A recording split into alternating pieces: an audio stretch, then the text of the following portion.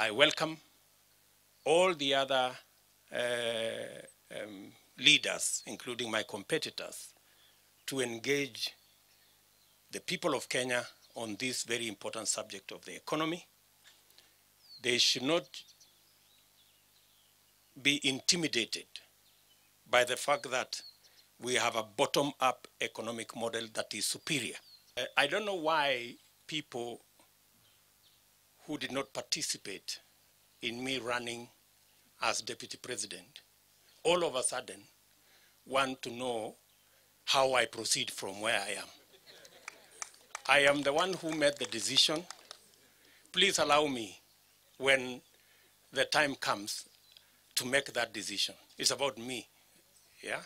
So those who did not assist me to make the decision to run should not bother themselves on trying to suggest when I should resign.